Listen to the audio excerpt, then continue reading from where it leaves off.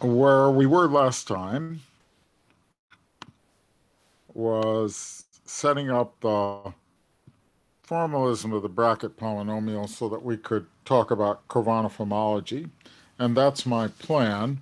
I'm going to talk about Crovanov homology this time and next time at least. And I'm not quite sure how many more sessions we have in this course, probably a couple more, so beyond this one. So we'll see what we can do with Crovanov homology. So can everyone see this? This is visible. I'll assume it is. I'm not hearing a response there. Can you see this? Yes. And you can see my pointer. Yes. Okay, good. So here's the bracket, which we're familiar with. And here's the states of the bracket. And the strategy here is that we're going to look at the states of the bracket as a structure in and of itself. And we're going to see that we could ask the question, even without having formulated a homology theory or anything of the sort, we can ask the question, how do these collection of states change when you do Reidemeister moves? And what could you derive from them that would be invariant? And of course, we know that if we add up a contribution product of vertex weights and number of loops from each one and add them up and adjust the weights correctly, that we can get something which is an invariant of the knot. But perhaps there are other things you can do. And the structure as a whole is indeed a category where an arrow in the category is an arrow from one of these states to another one, which changes an A to a B. One change of an A to a B, like that. So that's what we're going to be looking at. And it is useful, as I remarked at the end of the last lecture, to change the variable structure in the bracket to what I'm indicating on this slide.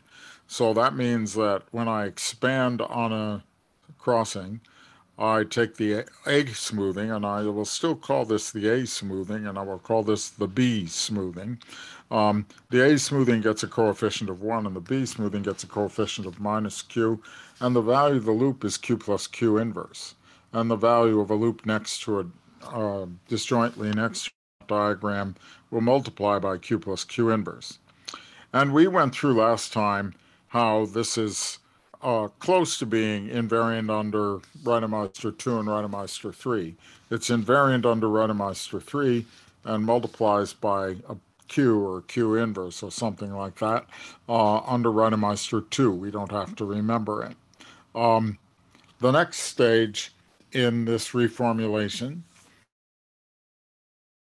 is to think of each state loop as acquiring a 1 or a minus 1 so that we expand the states to include these labelings by the circles. An idea due to Vero, which is very useful for keeping track of the books here.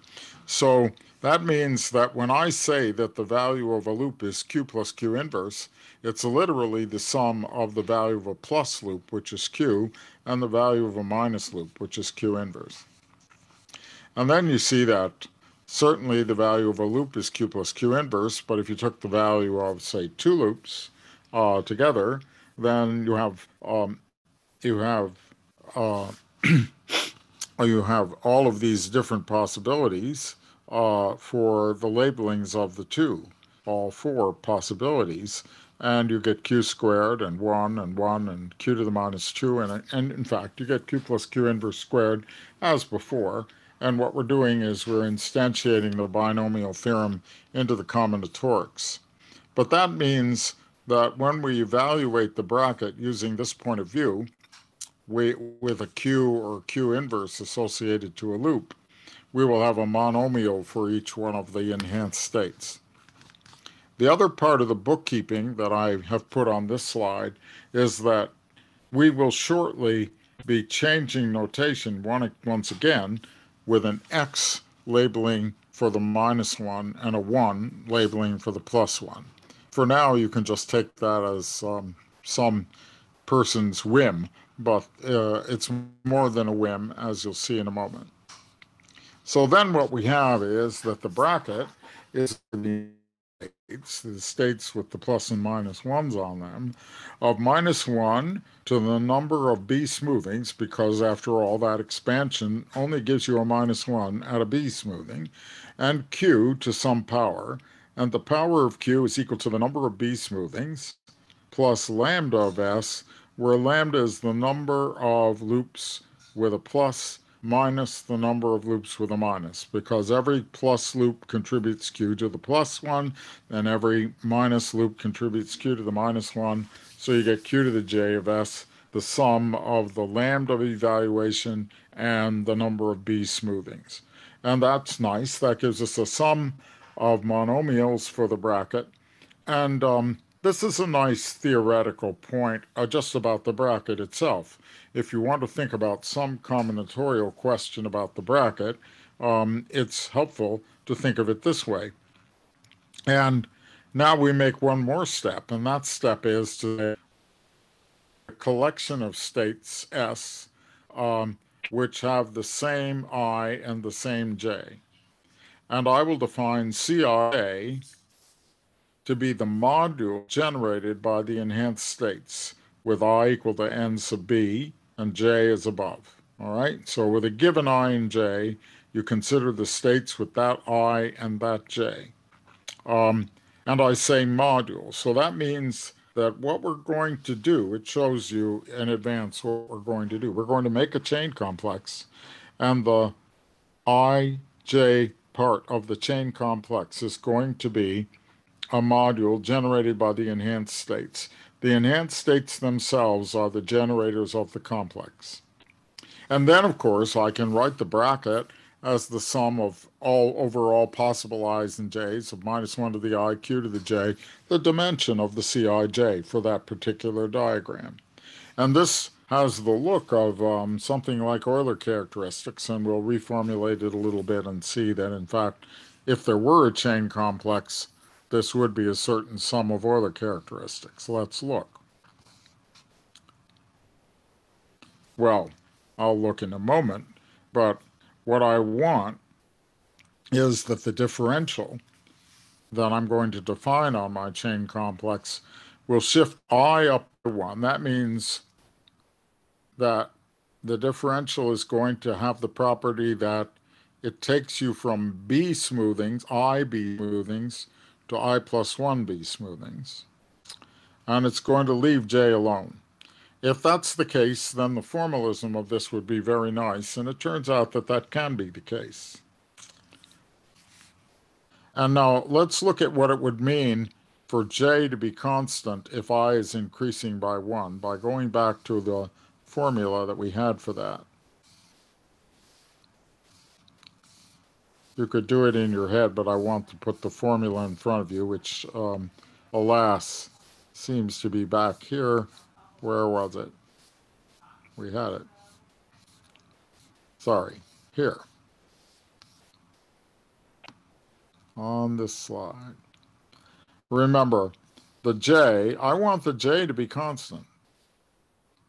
If the NB, the number of B smoothings, goes up by 1, that means lambda has to go down by 1. So you can keep that in your mind. You're trying to get the sum of plus and minus 1s from the loops, just the loop labelings, to go down by 1 when you make the B go up by 1. And we're going to see this in detail in a moment.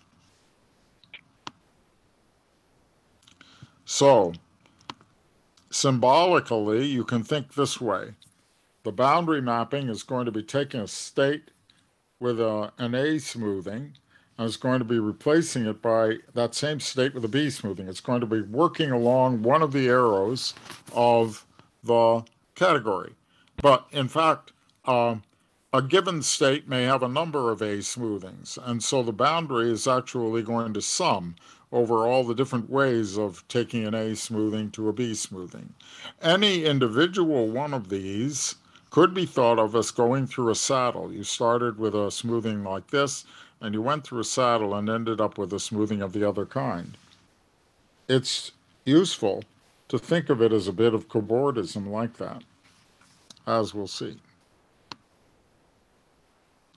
So as I said, the differential should increase the homological grading I by 1 and leave the quantum grading J alone. That's the usual terminology for this. I is the homological grading and J is the quantum grading. But you see, I can rewrite my formula for the bracket. This is just a rewrite. I sum on J first, then I sum on I. But if I sum on J first and then I sum on I, then I have the Euler characteristic of the C complex with its J fixed.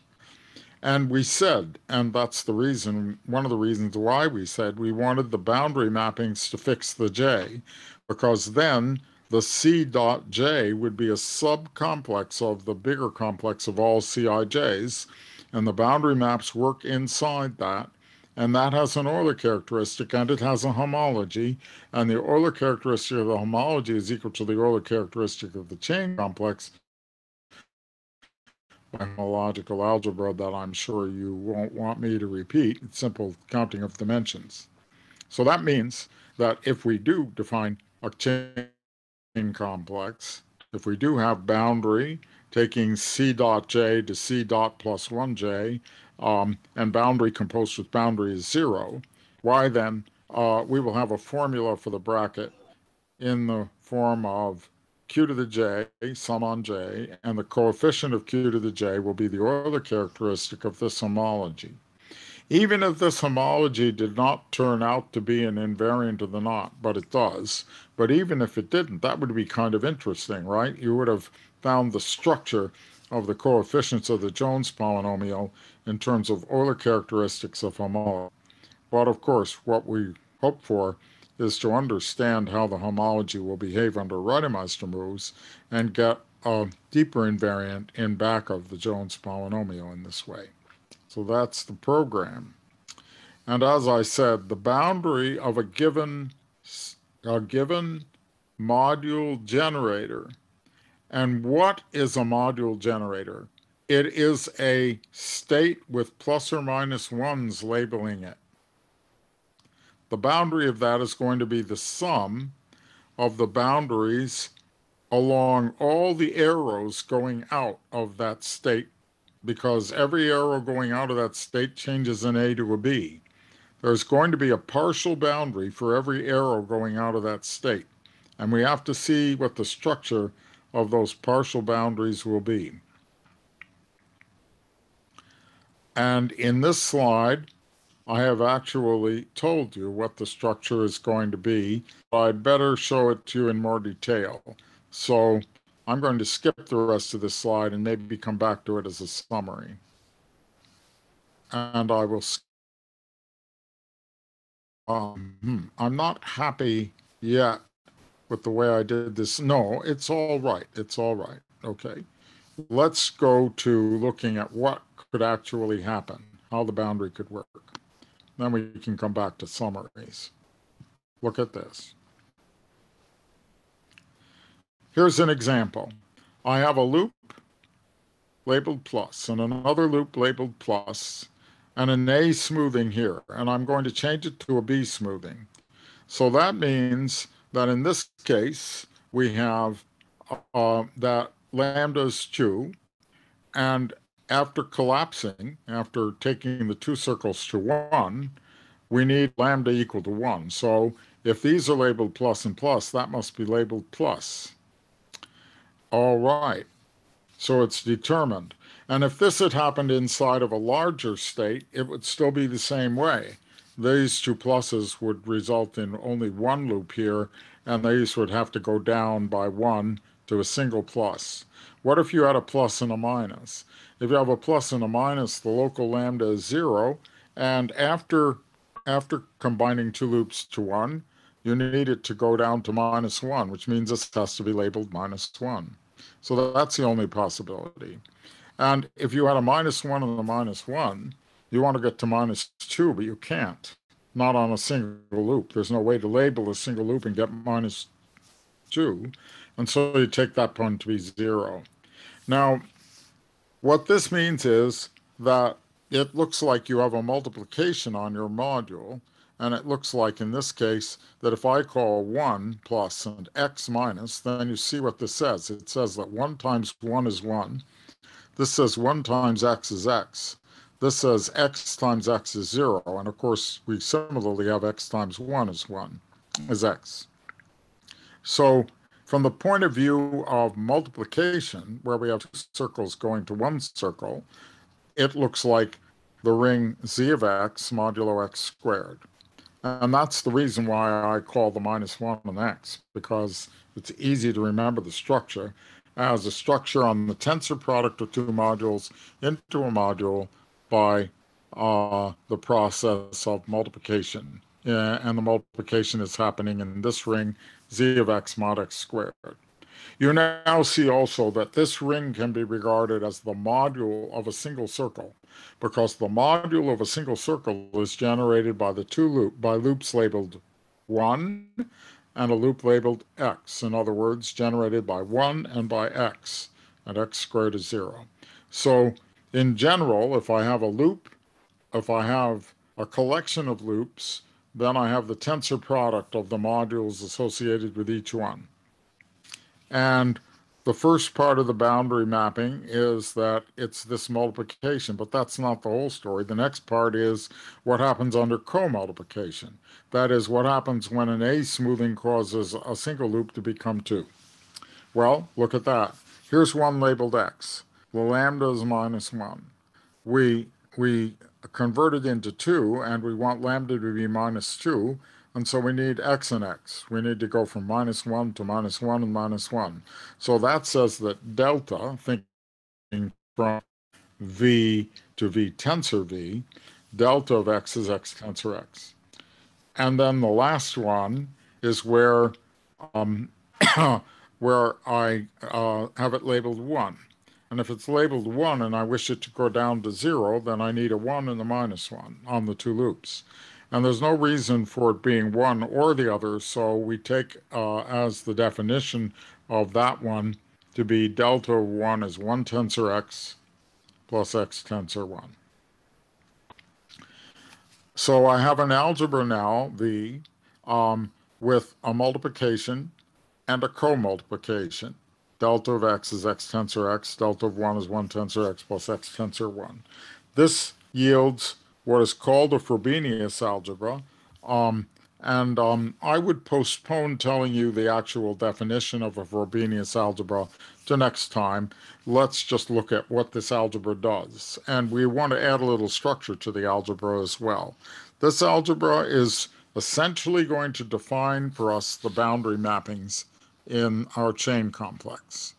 And we want to see how that works. Among other things, we want to see that the order of doing the operations doesn't matter. That if I were to first do a multiplication and then do a co-multiplication, that I will get the same result as first doing the co-multiplication and then doing the multiplication. The reason for this is that such a restriction will tell you that the boundary of the boundary in your complex is equal to 0. And here at first, I'm going to speak modulo 2, and then I will explain how to introduce the integral boundary. But let me go back a moment to the picture of the category. There it is.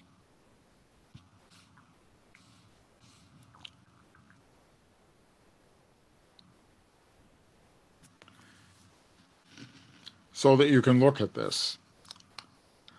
The 0th stage of the category, with various j's possible, is the all A state. The 1 chains are the ones that have single B's. The 2 chains are the ones that have two Bs, and the three chains are the ones that have three Bs, and so on, but it all stops here for the trefoil knot.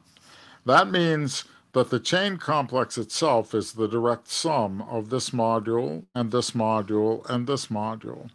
The boundary mapping, thinking of it only modulo 2, consists in the sum of this map to the AAB and this map to the ABA and this map to the BAA.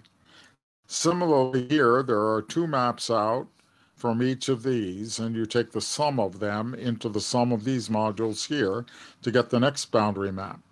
Once you understand that it's going to be the sum, then you can understand what it is you need in order to have boundary. Because think about boundary.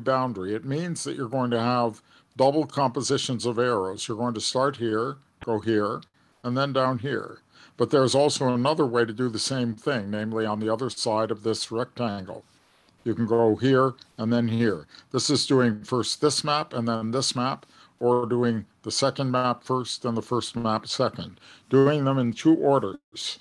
Now, if it's the same, no matter which order you do it in, then you get 2 times the result of what you started. If you started with X here, you get gamma. And if you started with X here, you get the same gamma, so you get gamma plus gamma down here. And mod 2, that's 0. Now what we're going to see is that once we get it to work mod 2, once we get that these squares all commute, then we can put signs in and get an integral formula for the homology just as well. And I'll explain that in a moment. But right now, we're only concerned mod 2, and we want indeed what we have defined is independent of the order in which you do it.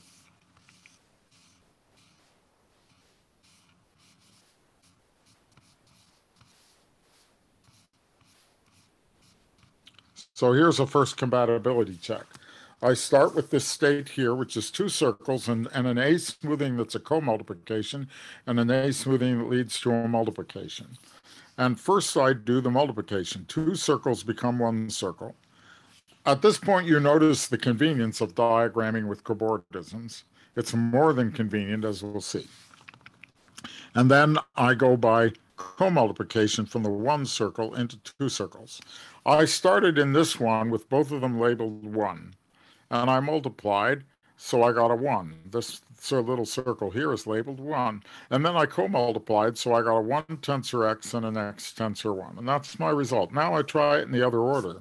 In the other order, I co-multiplied first, getting 2 circles, and 3 circles altogether, because this one just comes along to boot. And I had 1 and 1. So I co-multiplied, and I have 1 tensor x plus x tensor 1, but then tensored 1 from that circle. And then I'm going to multiply along these two, just the last two.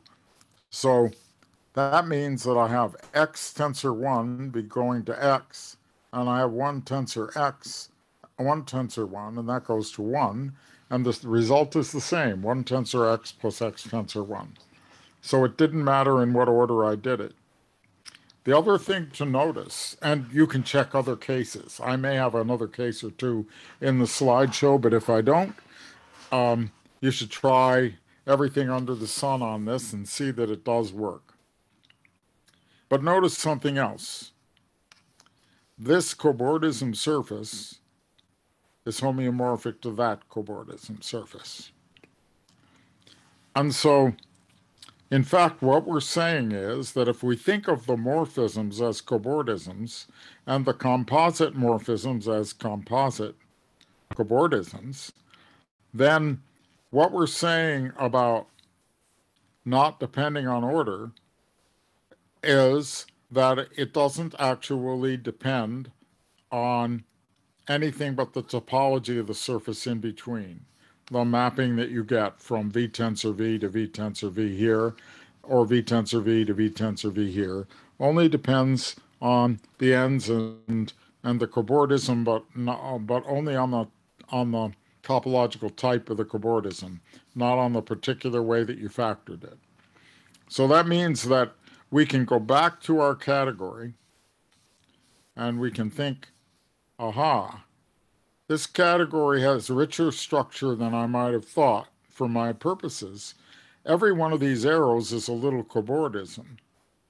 And when I compose arrows, I get more complicated cobordisms, but I only need to think of the cobordisms that I write down up to homeomorphism. And the category consists in these objects with cobordisms going between them that are taken up to homeomorphism. And so I'm verging on a non-algebraic but rather combinatorial way of thinking about this structure that we're trying to understand. Here's another example. One and then x. And I multiplied and I get an x, and then I co-multiplied and I got x tensor x. Here I have a 1 and an x, and I co-multiplied the 1, which is the 1 tensor x plus x tensor 1, tensor x, and now I multiplied it out. And look at the second term. You see in the second term I have x tensor x here, and I have 1 tensor x there, and then I'm multiplying in the second term. Well, x tensor x goes to 0, and multiplying here, 1 tensor x becomes x, get x tensor x. So it works. So this is a very clever little algebra. It seems to know about the topology of the cobordisms. Oh, one more. X and x. X times x is 0. X and x this way, delta of x is x tensor x. And then you multiplied by x, and again it gave you 0. Oh, lots of them. And so we have this nice picture of the boundary map up to mod 2 and understanding it with regard to homeomorphisms of. I am some of these are a bit redundant, but maybe it's good to look at it this way just for the sake of it. If we were in the complex, we would be saying it this way, wouldn't we? That I would have boundary along line 2 is multiplication. Boundary along line 1 is co-multiplication. Boundary along line 1 is doing co-multiplication tensor 1. And then boundary along line 2 is doing multiplication. And you can write it down in algebra. There is another thing that I want to talk about because I'm thinking about things being invariant under topological moves on the surfaces. And you might imagine cobordisms that had births and deaths, just like we talked about before. And so we should think about births and deaths as well. But you'll excuse me, but there's a point that I want to make. No, we'll do it in this order. Let's think about births and deaths. Oh, if I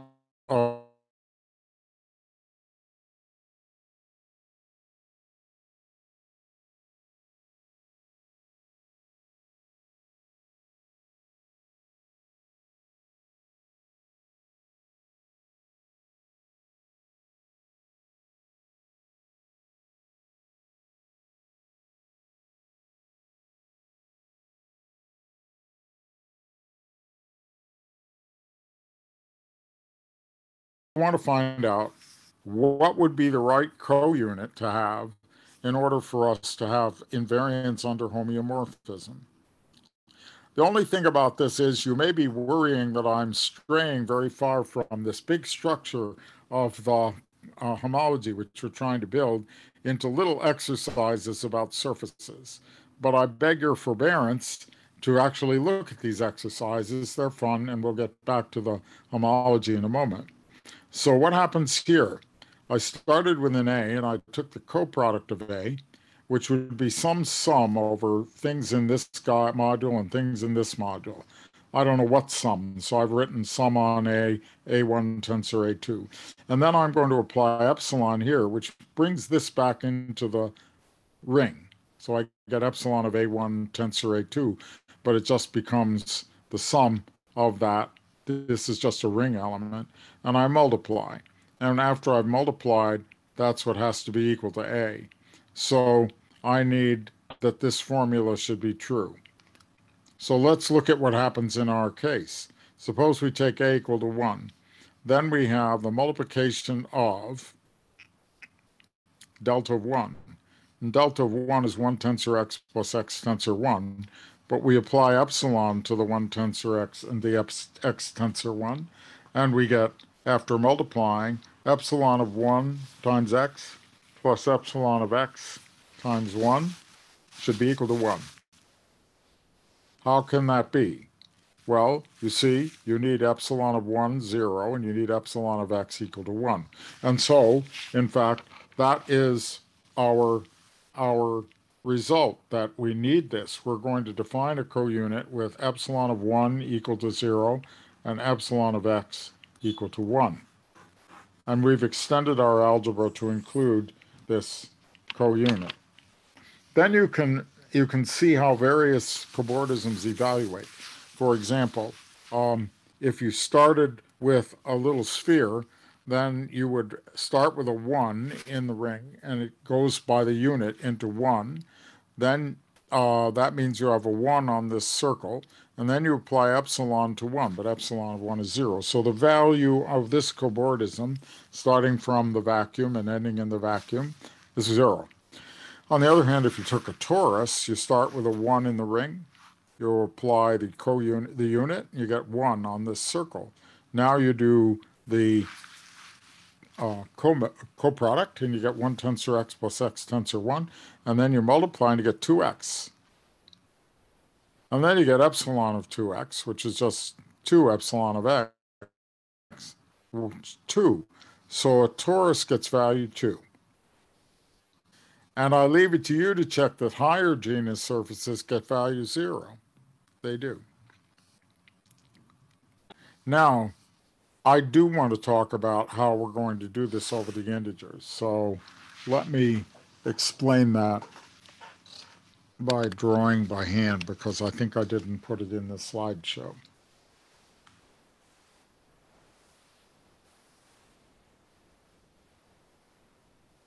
Whoop.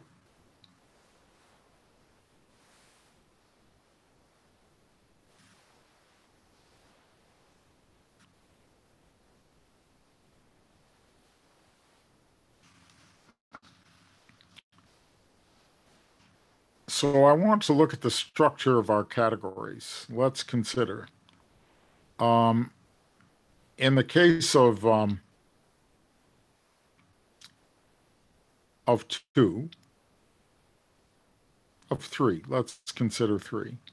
So we start out with 3 A's, and any one of the A's can become a B.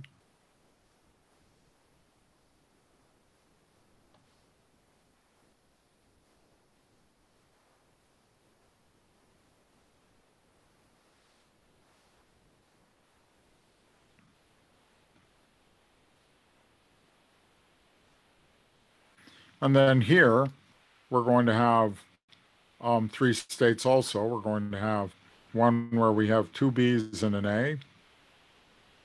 We're going to have one where we have a B and an A and a B. And we're going to have one where we have an A and a B and a B. And then over here, we're going to have a state with 3 B's. So this is the general structure, and the general structure of signs that we wish will be on the general structure of the category like this. So let's see, what are the next morphisms? There's a morphism here changing the middle A to a B, and there's a morphism changing the end A to a B. There's a morphism here changing the first A to a B, giving BBA. There's a morphism here changing the end A to a B, down there. There's a morphism here changing the first A to a B, giving BAB, and a morphism here changing the second A to a B, which is giving ABB. So that's the structure there, and these all go in like this. And this is called the cube category, because after all, maybe we can emphasize it,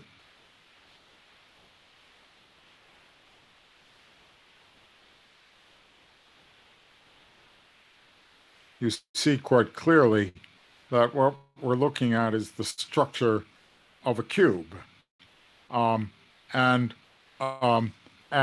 in general, these are the structure of the vertices of a cube and a category that's associated with a cube. And what we want to explain is what the sign should be on each one of these maps. And the sign is going to be as follows. Suppose you have one of these kinds of things. You have some stuff, and then you have an A, and then you have some stuff, and you're going to change this over by the local boundary mapping to a B. And I want to know what sign to put on this, and the answer is going to be -1 to the number of A's preceding the given A.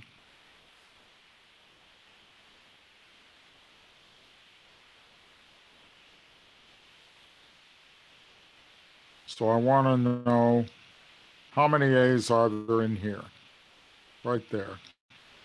If it's 0, I want the parity of that. So, for example, let's put the signs on the edges now. I changed the first A. Nobody's preceding. It's plus. I changed the second A, and there's 1 preceding. It's minus. I changed the third A, and there's 2 preceding. It's plus.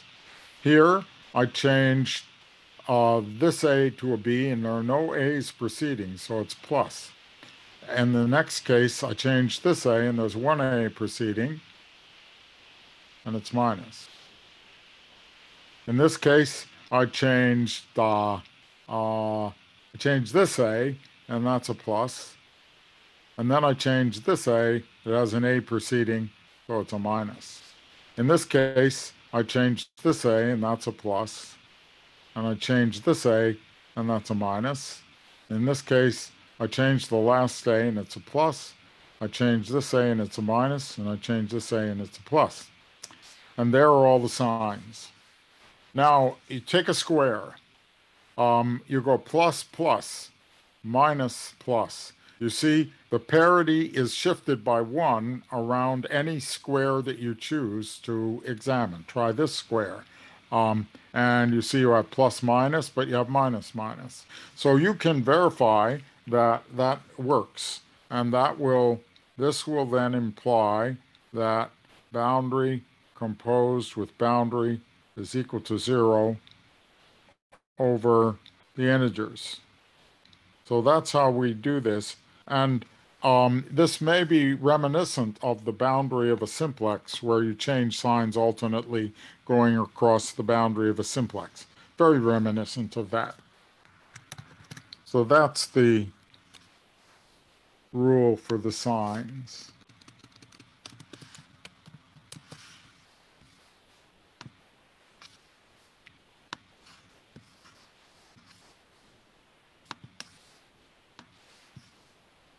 So now, believe it or not, we have defined the chain complex for the Curvano homology.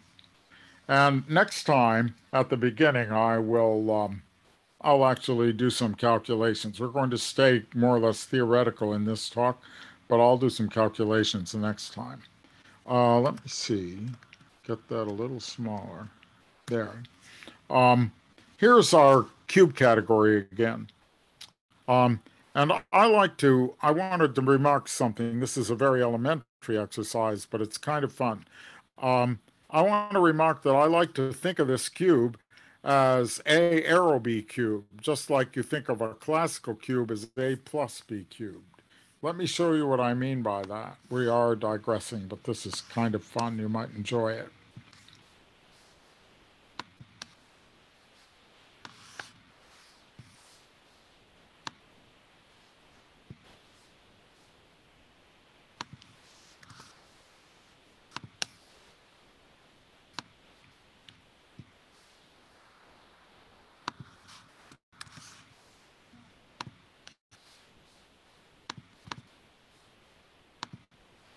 So let's go back to elementary algebra. A plus B squared. A plus B squared is A squared plus 2AB plus B squared. And we often think, ah, yes, that's the same as this structure from geometry.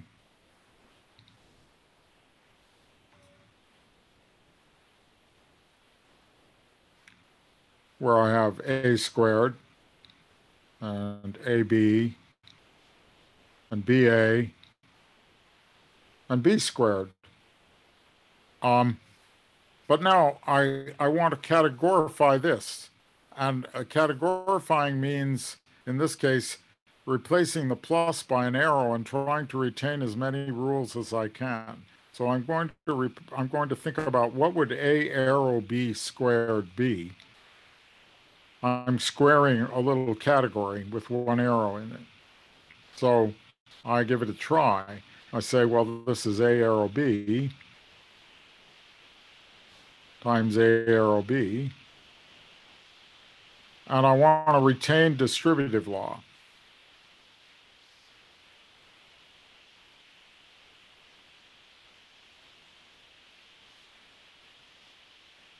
Generally, I'm trying to retain distributive laws. So this would be a arrow b times a, whatever that might mean, and that would be an arrow to a arrow b times b. As if it were plus, that's what you would have written. But of course, now that means I have to have some notion of a product of these. And then I'm going to continue distributing, and I would have AA, arrow BA, and an arrow to AB, arrow BB. And with the desire to retain distributive laws, I have entered into higher categories.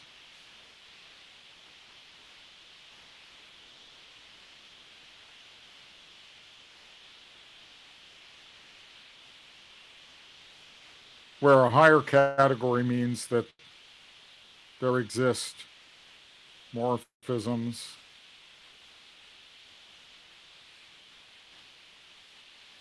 between morphisms.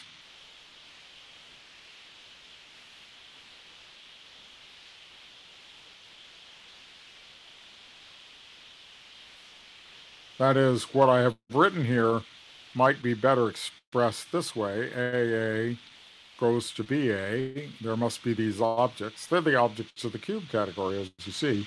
And BA goes to BB. But in this structure, the next arrow is an arrow between the arrows. And so I want one more thing to get to the cube category, and that will be flatten, what I call flatten. And flatten takes object to object prime and a morphism from there to another object, P to P prime. It takes it to a morphism in the lower category just below that one, where there are morphisms between the ends. There's going to be a morphism from O to P and a morphism from O prime to P prime, and this will be commuting. So now I'm adding to the definitions that I'm creating the definition of flattening a higher category at one step into a lower category. And if I flatten this, then I get the cube category, as you see. That's a very complicated way, a categorical way, to get to the same structure that we just got by drawing a picture in geometry, right? But it is, as you see, exactly the mathematical logical structure of what this is and what this correspondence is. What you're saying when you say a plus b squared corresponds to that picture of a cube decomposed is that you categorified the a plus b into an a arrow b, you expanded it into a higher category and flattened it and got the cube category. It's amusing to think along these lines and see how it goes when you take another power. Let's just do it for fun.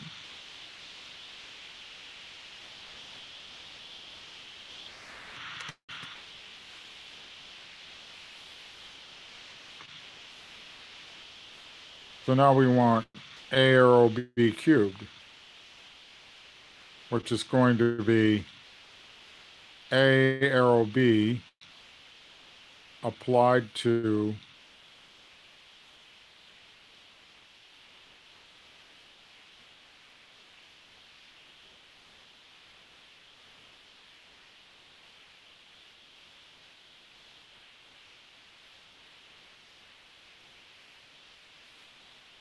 and you see that's going to be equal to AAA, AAB, ABA, ABB,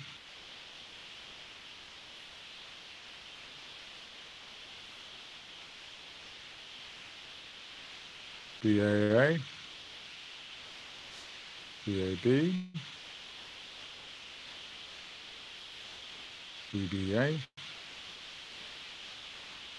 BBB,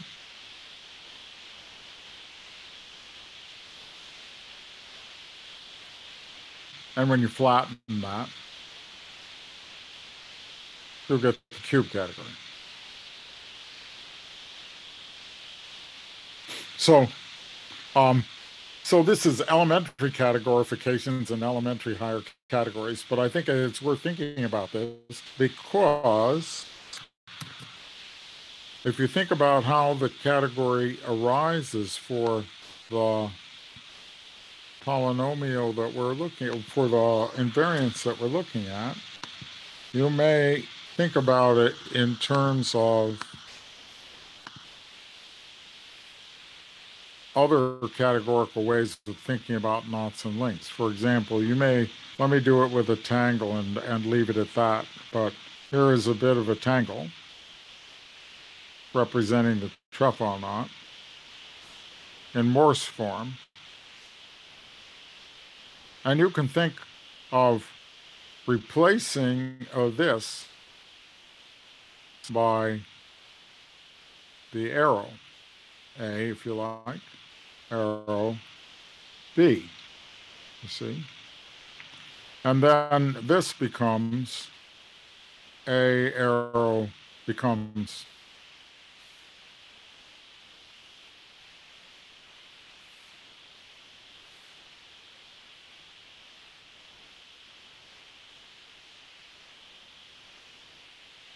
the cube of that, flattened, of course.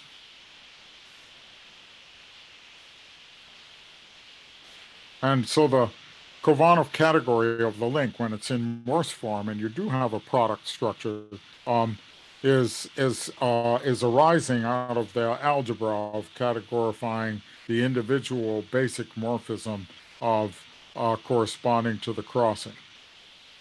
So one might hope that one might hope to extend this idea to other categorifications.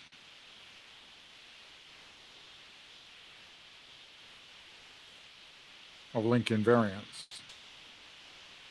I don't know how to do it that simply. It's similar to what happens when you categorify other link invariants, but the fact of the matter is that the bracket notion that the crossing corresponds to a categorification of A plus B into A arrow B is at the basis of what we're doing here.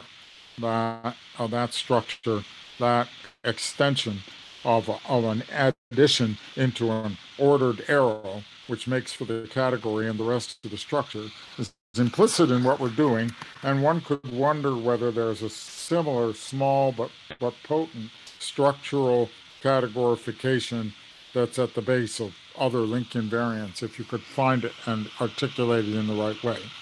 You could say, yes, the question is already being answered by the people who do categorifications of other invariants, but maybe with a lot of extra work going on. We don't know how simple it could be. So this is the slide that corresponds to what I was just talking about. Okay. Now,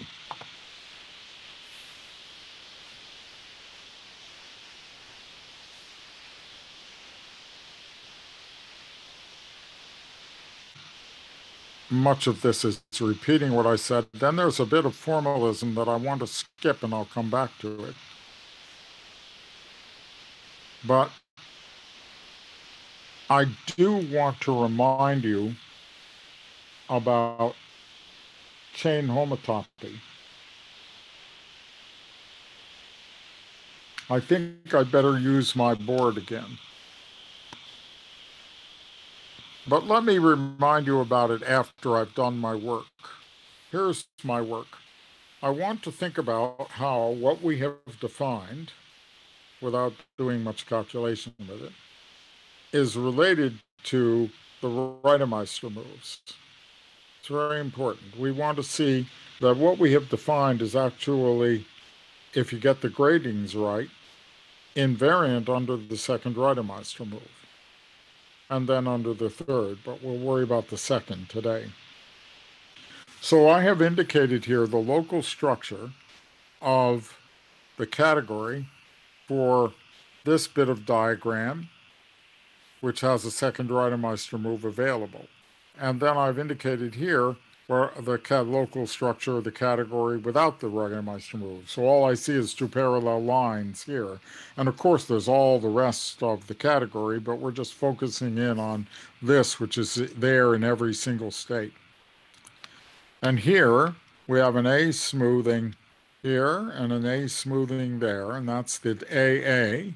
And then we have A to B, and B to A, and B to B. And I have labeled these boundary 2, boundary 1, boundary 2, boundary 1. The boundary 2 is operating on this one, and boundary 1 is operating on this one. And here's our commuting square. But this is a more complicated structure than this. And in order to get a relationship between the chain complex, which has all this in it, and the chain complex, which has only this in it, we need chain mappings which go back and forth.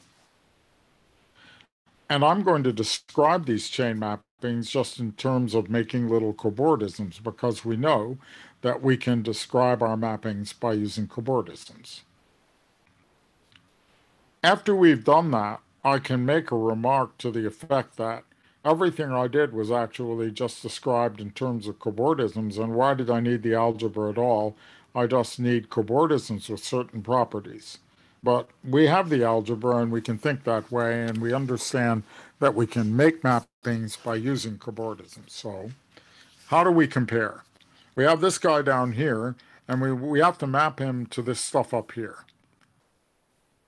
Well, we can map the parallel lines to the upper one by the identity, because it's the same structure.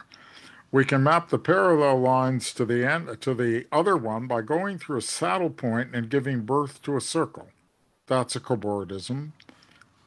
Go through a saddle point and give birth to a circle. Takes you from here to there. And then we take the direct sum of those two maps to go into the middle chain complex. Okay.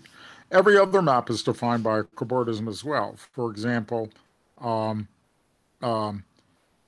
2 allows this circle to die, and it does it by connecting it up to B by a little saddle point. I'll have some pictures of these in a moment.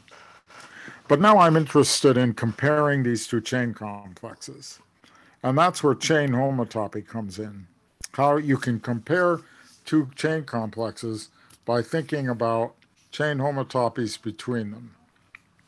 And so let me go back to the definition of a chain homotopy between two maps between chain complexes. So what we have is we have F and G, which are going from one chain complex to another. And we say that F and G are chain homotopic if there exists another mapping H from C to C prime, which shifts everybody up in dimension by one, such that the boundary of H plus H boundary is equal to the difference between F and G. And it's at this point that I think I'd better go off to my slide and talk about this a little bit, in case you hadn't thought about it recently.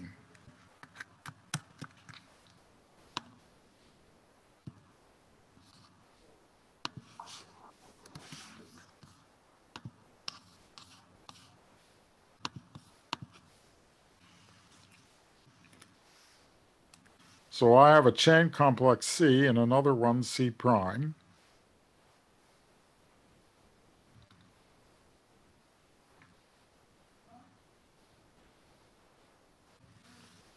And I have mappings F and G, taking C to C prime.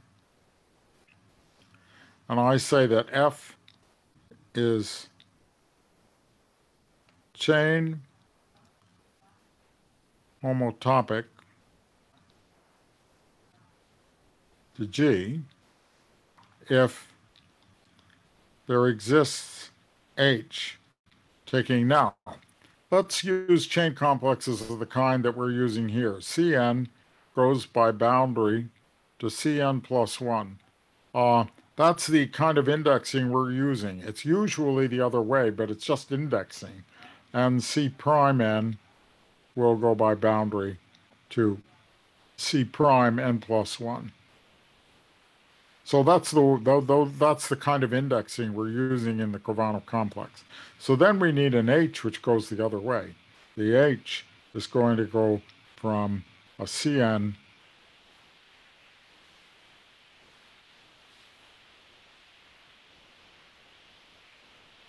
to a C prime n minus 1.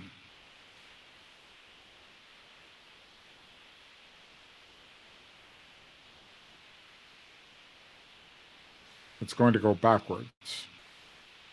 And we want the formula that the boundary of H plus H boundaries should be equal to F minus G.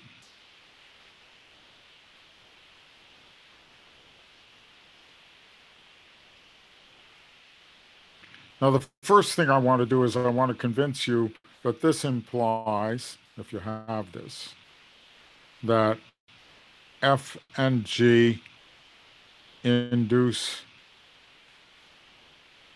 the same map on homology.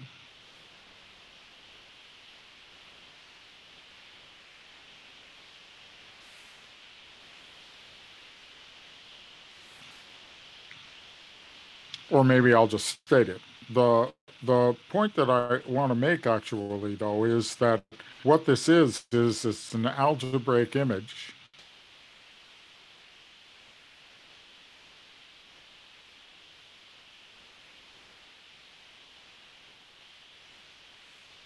of a homotopy.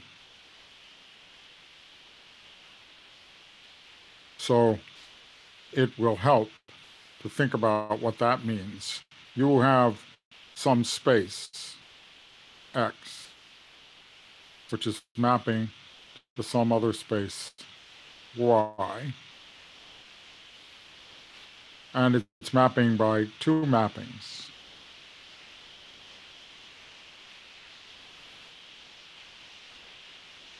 So maybe the image of X and Y under one mapping is here, and the image of X and Y under the other mapping is over here. And when we say these two mappings are homotopic, if there is a mapping from X cross I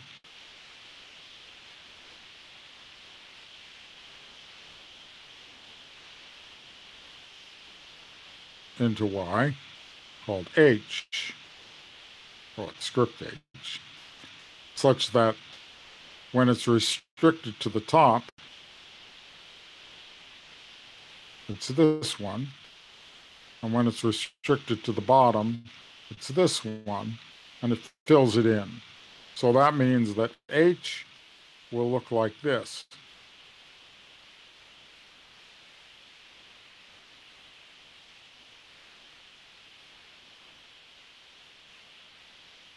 H of X cross I. So you see that what you want when you're looking at a homotopy is you want to be able to associate to a given block. You want to associate something such that the boundary of that is the difference between F and G, and then H on the boundary, which is the boundary here. So you see that what we have is that we have that the boundary of H of X, um, the boundary of H of X. If you think of H of X as this thing here, um, um, plus H of the boundary of X, again, is just equal to F minus G of X. That's the picture you have here. You have H of X, that's this part. You have H of the boundary of X, which is this part here. And then you have the remaining part, F minus G here. So this is the algebraic picture of a homotopy. And it's not hard to see that that it then has all the properties of a homotopy. If two things are homotopic, they induce the same maps on homology. And we say that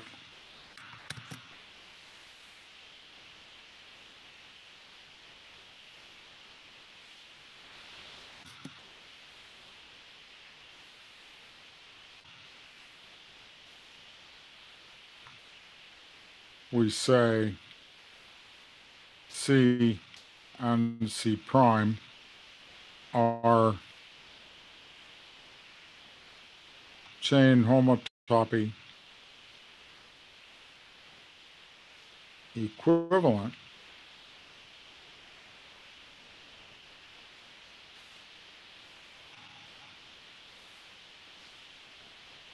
if there exists F taking C to C prime, G taking C prime to C, such that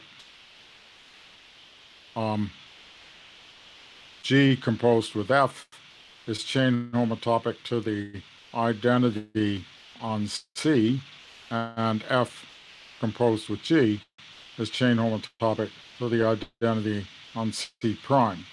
And under those circumstances, then the homology of C will be isomorphic to the homology of C prime. So if we want to understand that two things have the same homology groups, we can understand it by showing that their chain complexes are chain homotopy equivalent. That's the background. And now let's go back to our pictures for this situation. We would like to get a chain homotopy to happen. Now, as I said, the chain homotopy mapping goes backwards, right? That's the only thing you have to remember, that it goes in the opposite direction from the boundary. Up here on the top, everything is just fine, because if I take this up by the identity and I take this down by the identity, then the compositions in this part are the same, but down here are identical. But down here it's another matter. Let's see what happens. I start here, I go up, and then I come back down. And maybe this is a non-trivial map. I have to look at it. I start here and I go all the way up and I come back down, and that's the identity. So I have to look at the composition of F and G. Now, we'll look at it in the next slide. I also have to look at the composition in the other direction. In the other direction, I am starting here, and I go down, and then I go back up, and I have to look at that one, and I want to see that that one is chain homotopic to the identity, and I suggest on my homotopies here. Now, what could my homotopies be? There isn't much choice at the level of choosing cobordism. What kind of a map can you make from this to that? Well, you can give birth to a circle. And what can you do here? You can let a circle die. So we'll try those. So here's our situation. F and G. Now let me crib a little bit there. F goes from two parallel lines to circle between, like that. That's the F. And the G goes from circle between down to two parallel lines. And as I said, we take the simplest method. We go through a saddle and give birth, or we go through a saddle and um, give birth in the other direction, or we allow it to die and go through a saddle. Now we have to think of F composed with G. That's the one that goes this way and on the lower part. And look at that. Would you look at that? When you did F and then you did G, you got a little sphere in the middle. And we know that the sphere values to 0 in the cobordism. So that part went away, and that meant that in this direction, there was nothing to do. It was going to be the identity, and there's no worry about the chain homotopy over here. Then we have to consider the other composition. And the other composition is drawn on the next slide. And I also need to think of the boundary compositions, but I won't worry you about them. So let's go again. Here we are, F and G, and the boundaries. And we need to think about which one. We need to think about going from here, doing G, and then doing F. Doing G and then doing F, that's interesting. You can see it. I know it's on the next slide, but if you put G on top of F, you got a little tube in the middle, and you got a little cap here and a little cup there. Then we have boundary 1 and boundary 2. And boundary 1 and boundary 2 were mappings which took a circle and made it, which brought forth a circle in the case of boundary 1 and did away with the circle in the case of boundary 2. You've got to go back and look. You can go back and look when you look at the slideshow later, but boundary 2, you see, boundary 2 over here on the bottom. Boundary 2 on the bottom does away with a circle by going through a saddle, and boundary 1 gives birth to a circle. And there they are, boundary 1 and boundary 2. There we are. Boundary 1 giving birth to a circle, and boundary 2 amalgamating. And we have the homotopies, H1 and H2, which are letting a circle die and giving birth to one. And we're looking at this structure here. So we put them together. We have the composition, and we have to compare that. I'm working mod 2, so I didn't write a difference. We have the composition and we have the identity mapping. And we're comparing that with H1 and boundary 1 and boundary 2 and H2.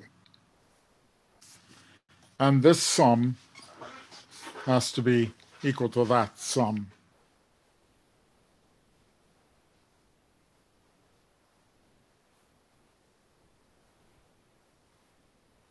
And nobody said that this was true in our cobordisms. Nobody said it out loud, right? This is some identity about the cobordisms. But there's a pattern here, and this is a pattern that Dror Bar-Natan noticed. And this whole exposition is following his paper on tangled cobordisms, which I'll put into the Dropbox. So what you see here is, if you were to remove this tube, you would see 4 bits of surface. Left surface, right surface, top surface, bottom surface, and a tube between them. Here you see a tube between the top surface and the bottom surface. Here you see a tube between the left surface and the bottom surface. And here you see a tube between the top surface and the right surface. And we're seeing that the chain homotopy, the desired chain homotopy, is this relationship of cobordisms. Please just work mod 2 for now, and we'll worry about signs next time. That's what we need. But I'm going to tell you what the signs are for this, and then you can compare. You see, this is the picture. I threw away everything except the pattern of tubing. We have 4 bits of surface. We have tubing between them. I've labeled them 1, 2, 3, and 4.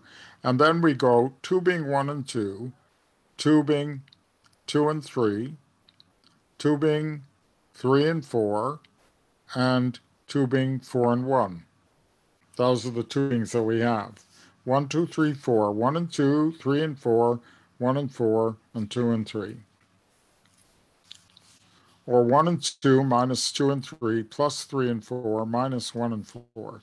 1, 2, 2, 3, 3, 4, 1, 4. That turns out to be the right organization for the signs. This should be trivial. Well, what we're about to see, and that will be maybe near the end of what we're going to do today, is that this is true in our Frobenius algebra. And so that implies that we do get invariance under the second Reidemeister move. Our Frobenius algebra is weaker than all cobordisms, and this relation among cobordisms is actually a consequence of our Frobenius algebra, so that the four-tube relation is true, and therefore the theory is invariant under second Reidemeister move, and you can do more work to get it invariant under third as well, similarly. Well, that's the story, the four-tube relation. So what we're going to study now for a little while is the four-tube relation and see that it actually lives in our Frobenius algebra. So here it is schematically, 4 surfaces, and I've tubed 1 and 2, 3 and 4, 1 and 4, and 2 and 3. Well, I'm going to show you what it does to a single tube. So to do that, I start with a surface up here that's connected, and I think of 2 patches in it that are near one another, labeled 1 and 2, and 2 patches down here that are labeled 4 and 3. And now the four-tube relation says 1 to 4 plus 2 to 3 is equal to 1 to 2 plus 3 to 4, putting in tubes. So that says twice 1 to 4, twice a tube here, and now I've drawn it, a tube, surface up here, surface down there. And I divided by 2. And then I have a little torus here, and I have a little torus down there. So it says that a single tube can be written as the sum of 2 broken tubes with a little torus and another little torus and a 1/2. But now you have to remember that the torus evaluated to 2 and that it produced an X just before it closed off. I think we want to review this so you see what I'm saying.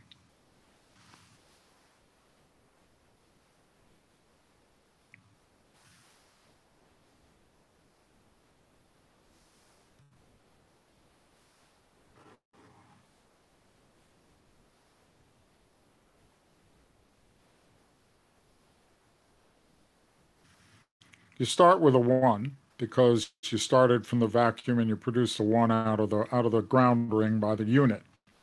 And then you got to here and you had 1 tensor x plus x tensor 1, and then you got down to here multiplying and you got 2x.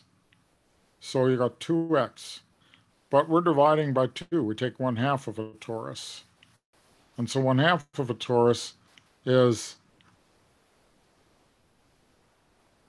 the same as this with an x in it. As long as you have a torus, it means you have an x on that line right there. So that means that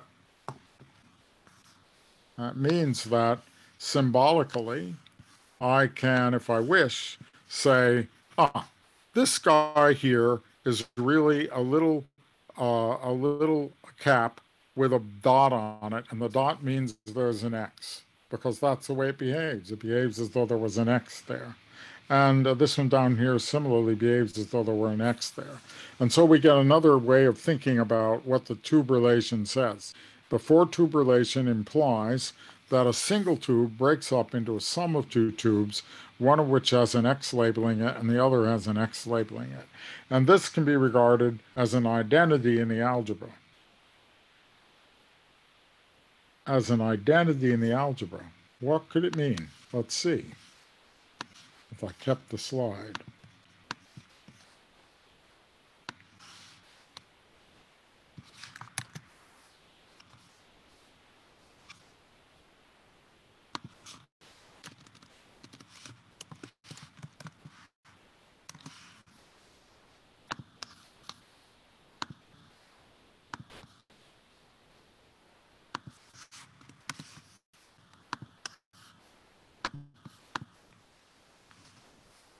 So I got myself to this curious bend.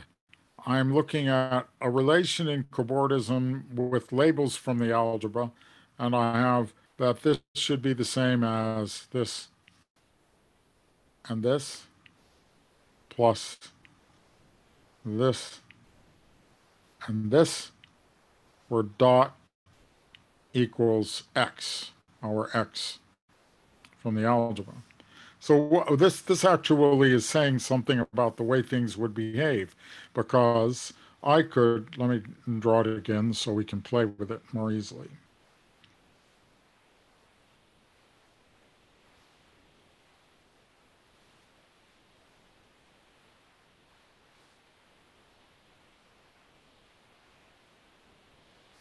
What if I put an alpha in here? Then it comes out alpha. Now if I put an alpha in here, then I get x alpha.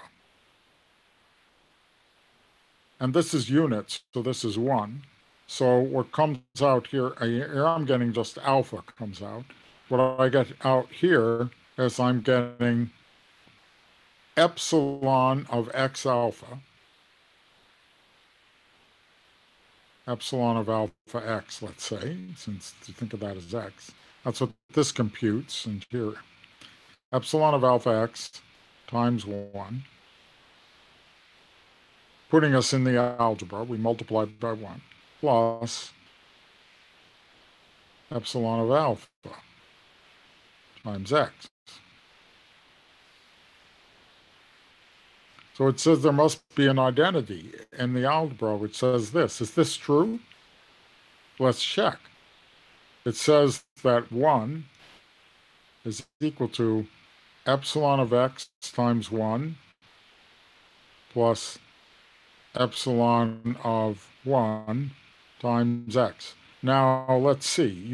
And that would be the same as saying epsilon of x is 1 times 1, plus epsilon of 1, which was 0, times x, and that's correct.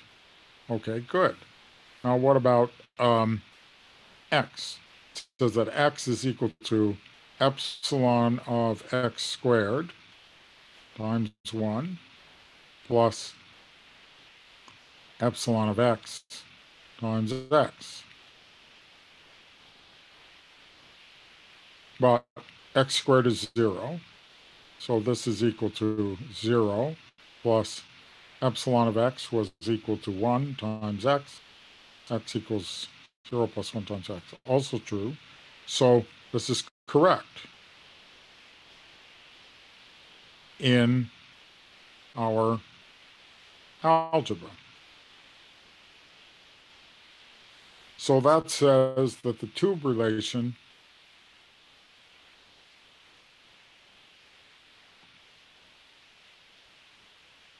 is true.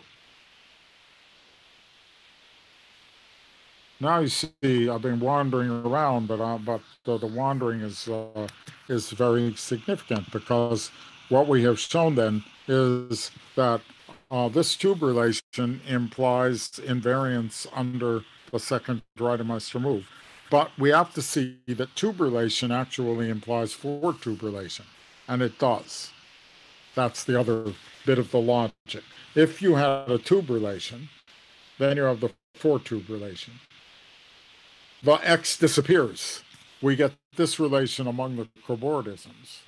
And the reason is one of those alternating substitution arguments. You see, look at it and you see how easy it is once you've got it. Here's the four-tube relation I wish to prove is equal to zero. I expand each tube by this relation. I get two diagrams from it. Dot on the left, dot on the right. Dot on the top, dot on the bottom. Dot on the left, dot on the right. And dot on the top, dot on the bottom. And then I look at all of these and see that they cancel each other out. Like this one with the upper dot on the left is canceled by uh, mm,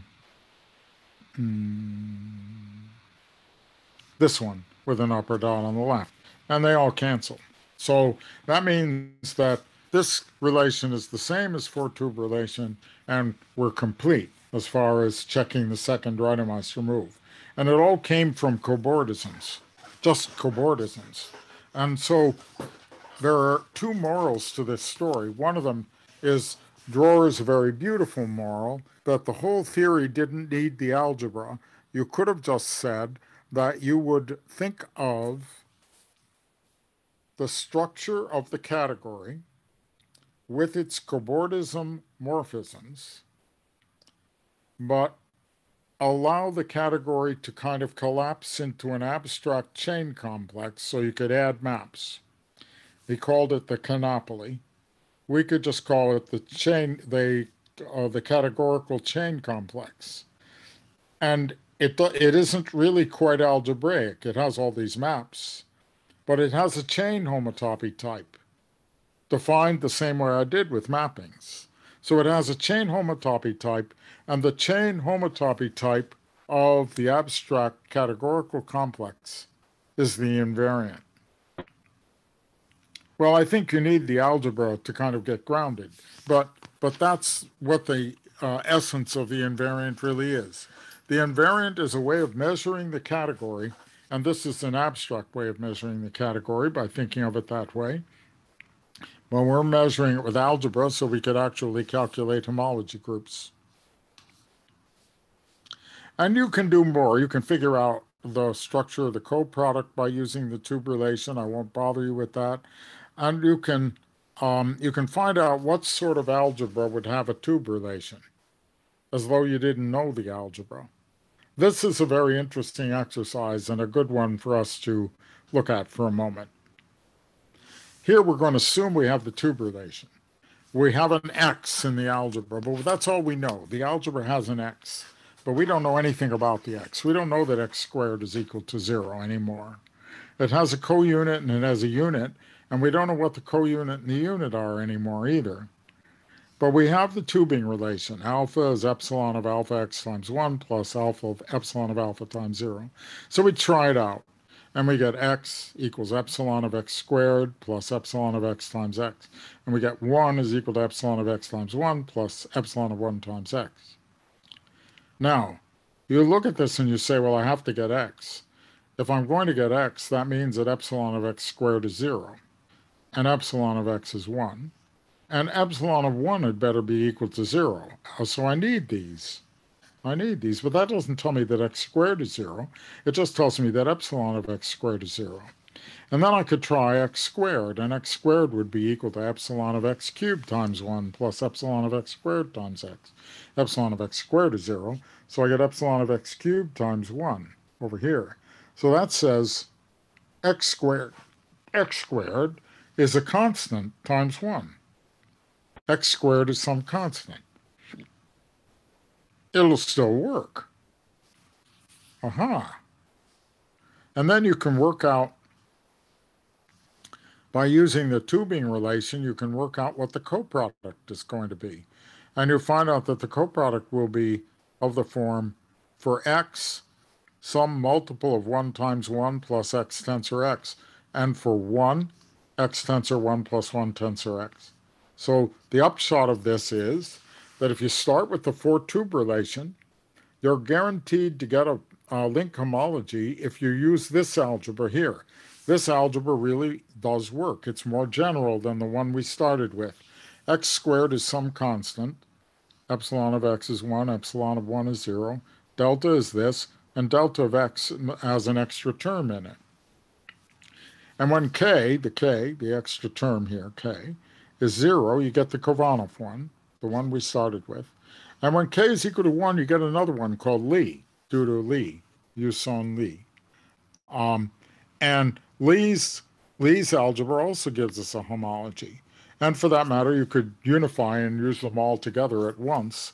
But in fact, what has been done is to use Lie homology separately and compare it with Kovanov homology. Lie homology does not satisfy that the J that we had remains constant. The J will change when you take the boundary. That means that there's a filtration that happens that's different from what happens in Kovanov homology. And it turns out that by comparing Lie and Kovanov together, Rasmussen was able to produce a very beautiful invariant, which allowed him to prove some remarkable properties about knots and link cobordism. And I told you last time that Heather Dye and Aaron Kessner and myself generalized the Lie homology and the Rasmussen invariant to virtual Kovanov homology. And that's the next stage in this long story, is to show you how you can generalize this Kovanov homology to virtual knots.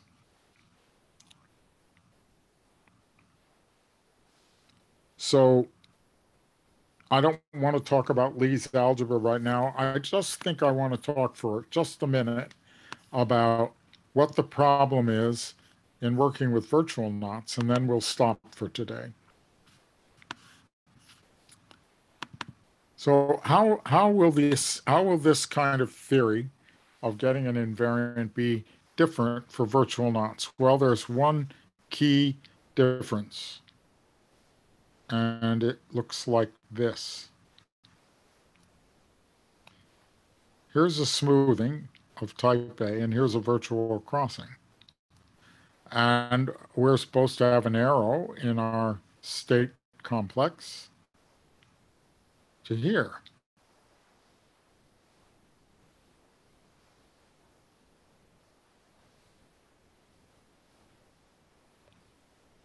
But this has one cycle, and this has one cycle.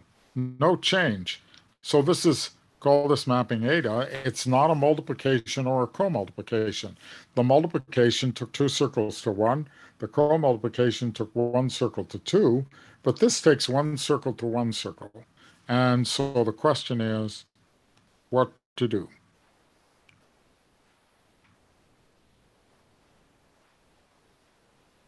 And there's more than one answer. One answer is eta equals 0 and make some new rules.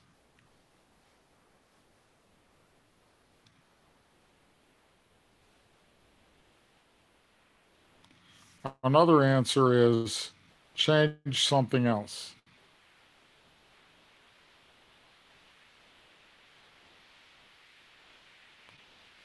To change something else is particularly interesting, and we may talk about it. William Rushworth's work involves changing something else. You can look at his paper, doubled, EOU, doubled Kovanov homology.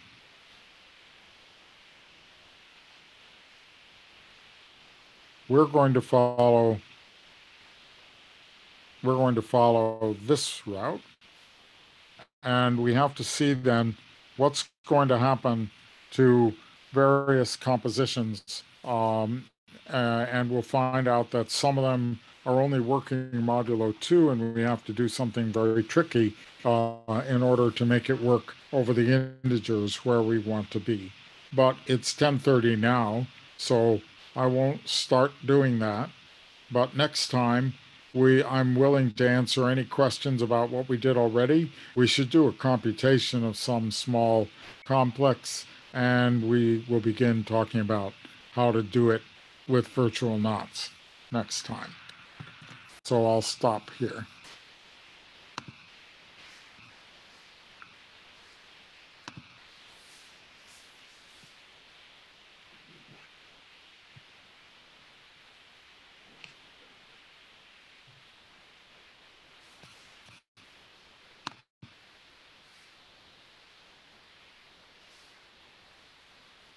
question.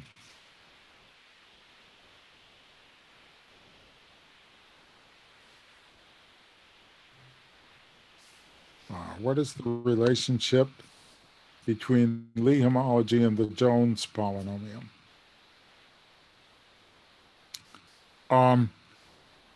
There's no direct relationship between Lie homology and the Jones polynomial.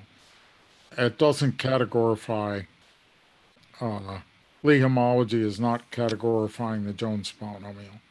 In order to get the Jones polynomial, we pretty much needed to have that J filtration not being changed. So what you're seeing here is that there actually is more structure in the states than the Jones polynomial. The Jones polynomial is coming out as the characteristic polynomial, the graded Euler characteristic polynomial of the original carbonic homology. Now, I still like your question, though, because when we look at the Rasmussen invariant, which we will, we'll see that the crosstalk between the Lie homology and the Kovanov homology is giving us a lot of information. And maybe some of that could be summarized inside the Jones polynomial. I don't know.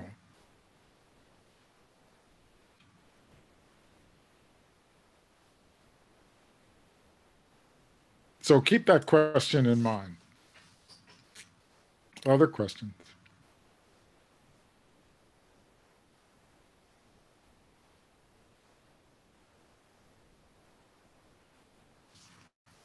Okay, well, thank you very much. I'm looking forward to talking to you next week.